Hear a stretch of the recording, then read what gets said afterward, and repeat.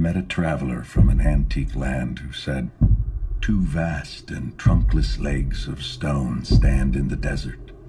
Near them, on the sand, half sunk, a shattered visage lies, whose frown and wrinkled lip and sneer of cold command tell that its sculptor well those passions read which yet survive, stamped on these lifeless things.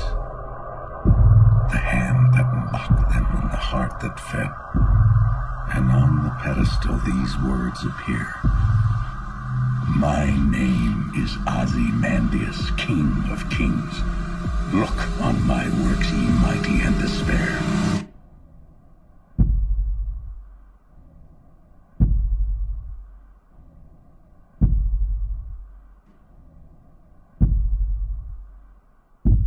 Nothing beside remains.